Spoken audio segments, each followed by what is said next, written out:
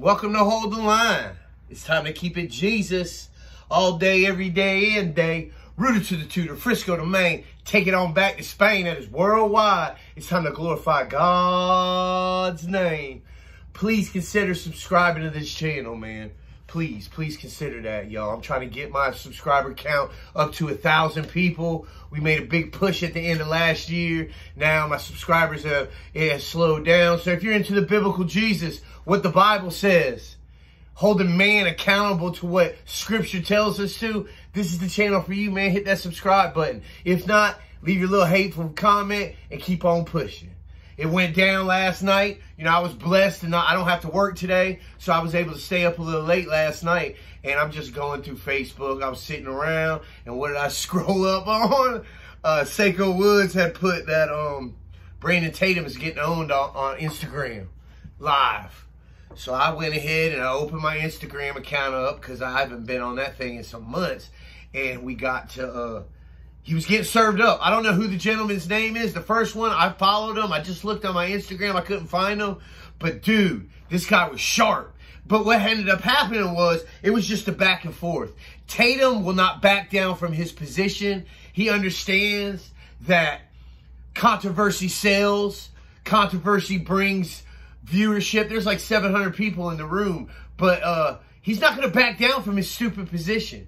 And let me tell you something, Jack. If you are against the Trinity, that's a basic core doctrine. You know, I make a lot of videos about spiritual gifts and stuff that I don't agree with. I'm more on the reform side of things. And there's certain stuff that we can, once saved, always saved, we can disagree on certain things. But when it comes to that Trinity, it's my opinion that if you don't get the Trinity right, you won't get salvation right, Jack. And that's Bible right there. You got to see how the Father, the Son, and the Spirit. Genesis 1:26. Let's make man in our image. Who are they talking to? That's the Trinity, right? In fact, the Spirit hovered over. I mean, you just see it time and time again. And as you study Scripture, because I think what's going on today is a lot of Christians don't know how to share the gospel. I was guilty of that a few years ago. And they don't know how to really defend the Trinity. The Father, the Son, the Spirit. The 3 in 1, the 1 in 3. 3 distinct, different persons, same will, different functions. Same nature, different functions. They all work together. It's God, man. It is God. It is amazing. You know, you see my book right here?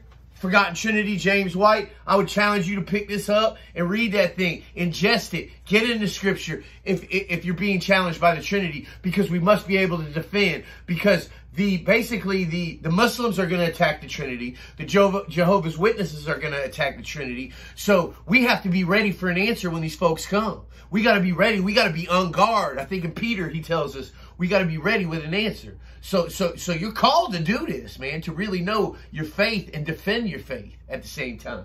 But Tatum got served up. So then he goes off. He's like, oh, I'm about to get off of live. And so I clicked off. And I said, let me go back and see if I can rewind. Because I heard that Ruslan was on there with him. Or whatever that dude's name is. The dude that makes 5 videos a day. And he's making a big push right now. No disrespect to him. But anyway, dude, they had a guy come on. He brought. And I thought he was going to be a pro. Tatum doesn't even know what he is. Let's just be clear. He's got Jehovah's Witnesses mixed with oneness Pentecostalism, and it gets weird. It gets weird with him. He's talking about angels in Genesis 1:26. That's Jehovah's Witness stuff. I mean, it gets weird with the dude, and he's really making himself out. He's very prideful. He says, "I'm not a rookie at this." What do you mean? Made a great video that dug into him. But I would like to see him do an official debate. But anyway, Tatum is the talking head, man. And his God, who he really worships, Trump, he don't fail.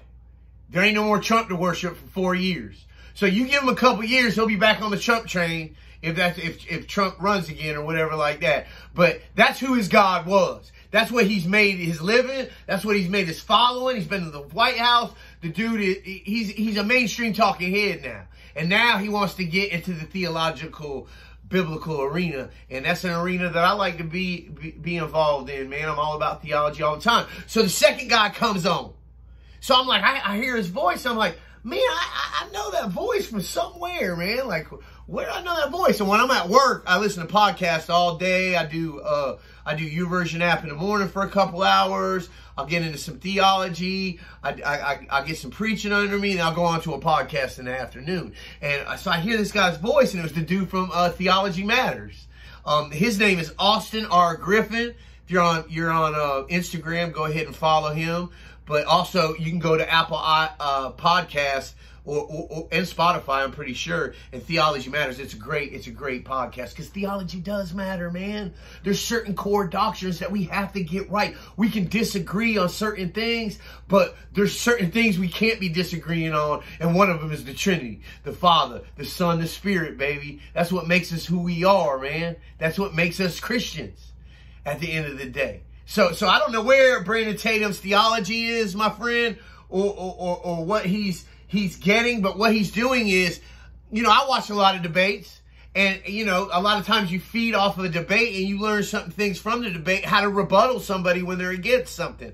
And what Tatum's doing is regurgitating what he's heard people debate about. I can tell he watched the debate with, I forgot the guy James White debated the Trinity against, but he watched the debate. I've watched the debate, and he's using the same rebuttals as that guy. So is his move truly trying to come to an understanding, or is his move to send people to hell? Because that's what he's going to do at the end of the day. Because in my humble opinion, if you deny the Trinity, Jack, you deny salvation. Hold the line. Woo!